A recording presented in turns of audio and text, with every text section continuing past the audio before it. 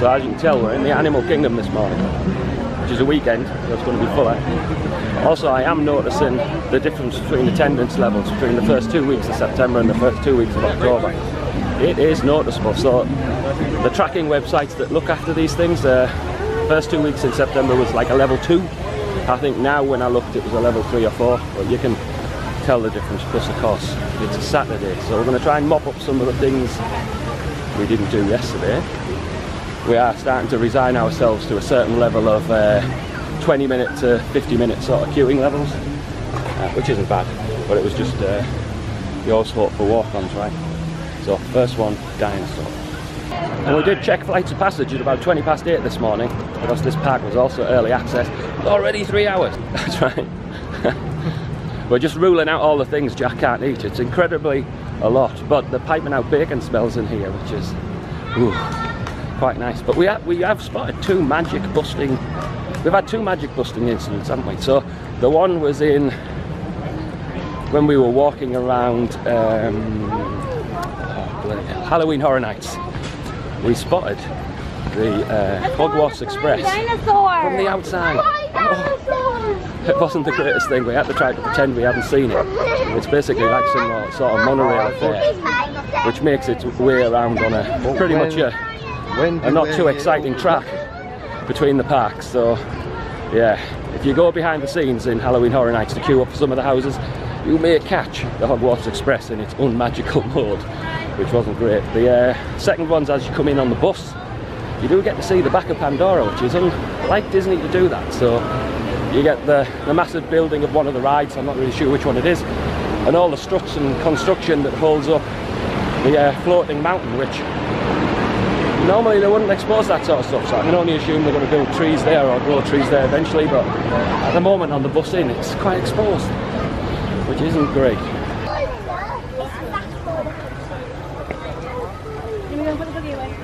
Oh, we've been on Dinosaur, pretty good. Must admit, we went on it for the first time, I think, when we very first came to Disney World. I think Animal Kingdom was open now. It was a long time ago. It was pretty magical back then. I think it loses a bit of its magic now. It obviously is quite old, but memories of it are pretty strong. I thought it was pretty amazing back when it was Countdown to Distinction, of course. We're going to make our way to Tough to Be a Pug.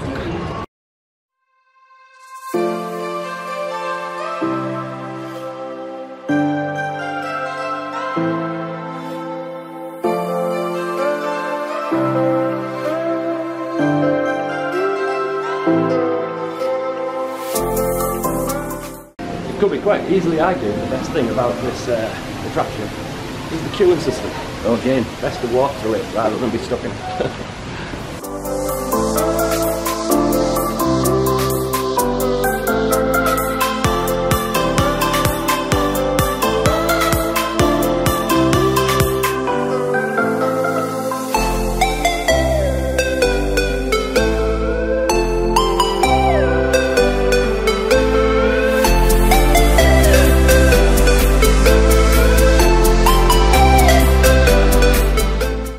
So we're heading to the Maharaja Jungle Trek. If my voice sounds weird, it does to me. I don't know if it does to anyone else, but I'm having sore throat problems. But it's not painful at the minute, but my voice does sound completely different. Tough to Be a Pug was great as usual. The best bits are definitely the spiders and the interactive seats. Never fails to get a reaction. Just part of the experience. Roderick, yep, Maharaja do you want to go Jungle with Trek. Mr. Matt and get wet? Coming in. Betty?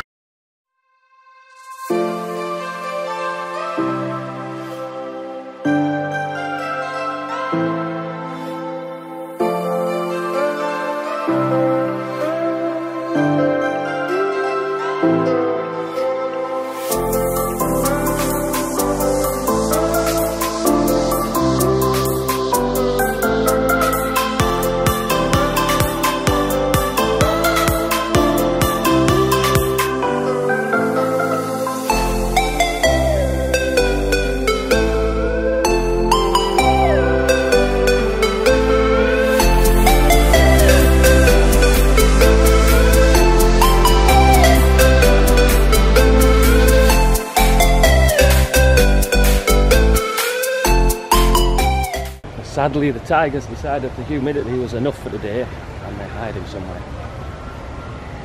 Which is fair enough.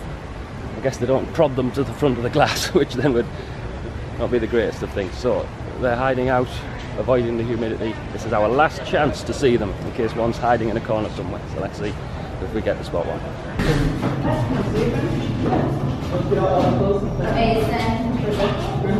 Mason, you're getting left. Yeah, got to see the tiger at the last window.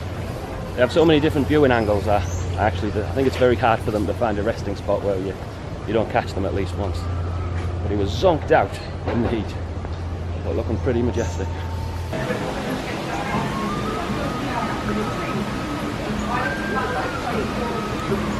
So we've just been down to an excellent Tree of Life viewing spot. It may actually been a boat stop as well for all I know, but as a viewing spot for the Tree of Life, it's absolutely amazing. Didn't even know that was there. I've got a picture, got some footage, but it looks great.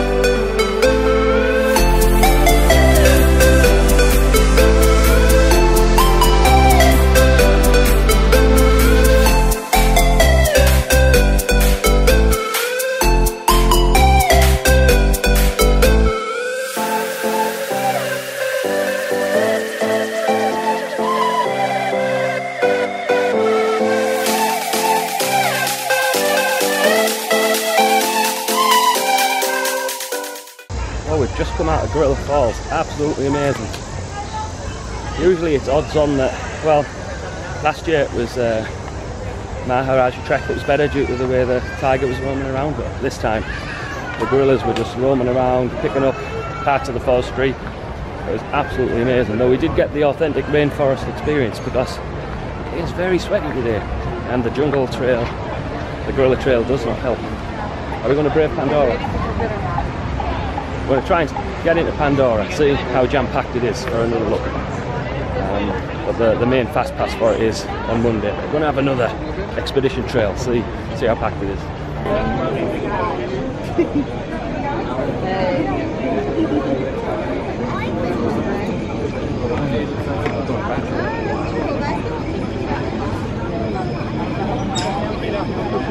Jesus Christ, that's the queue. It goes all the way back to Harambe and around.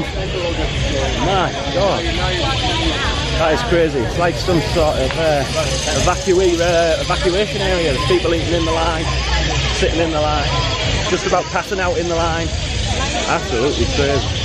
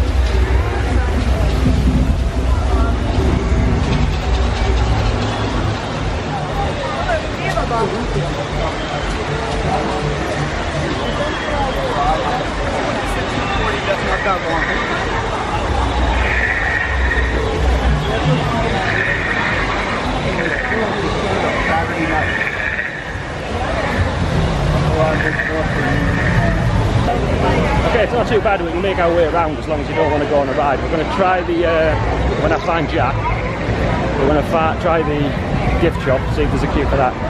But my theory for Pandora is this. To what degree is it a full land? It's partially a full land. And to what degree is it actually just a massive ride facade, a very good one for 2 attractions? I say it's 50-50.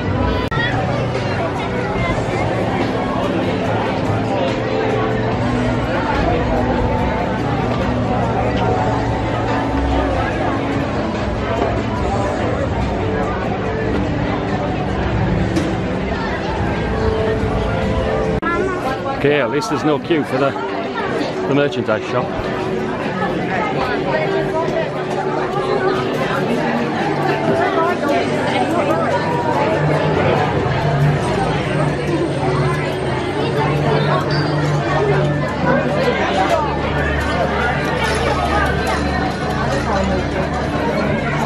A possible purchase.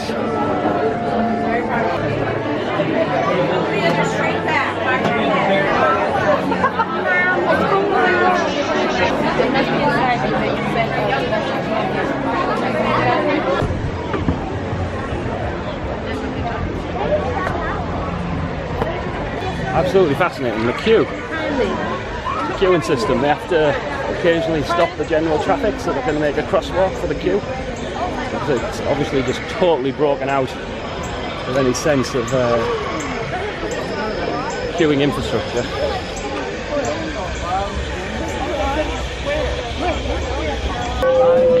Hey!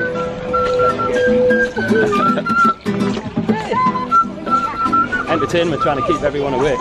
So I asked the guy at the end of the queue, because they have a lollipop guy at the end of the queue to make sure people know where the queue is. 4.5 hours. Wow. That was like a major part of your day. Absolutely crazy.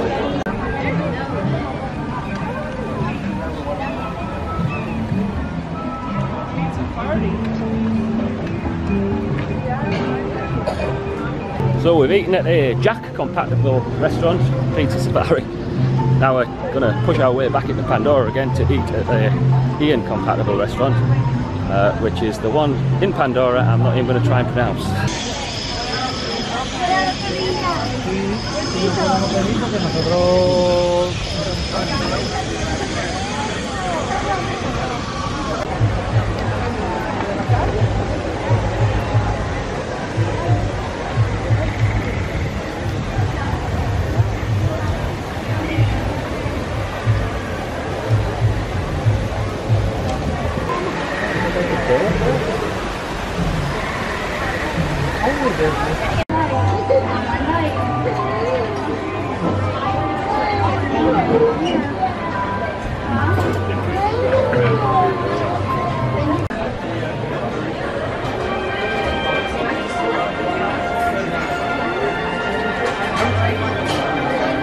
It's worth mentioning because it probably doesn't come across on the vlogs, but the sound design in this place is absolutely amazing. There's creatures of various types chirping away.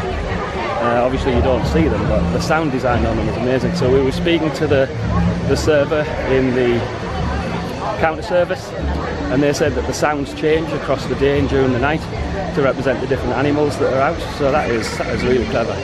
The only trouble is the place tends to be so packed that one of the problems with this new level of immersion, which you're going to counter at Harry Potter and at Pandora, is it almost demands less crowds to experience it fully.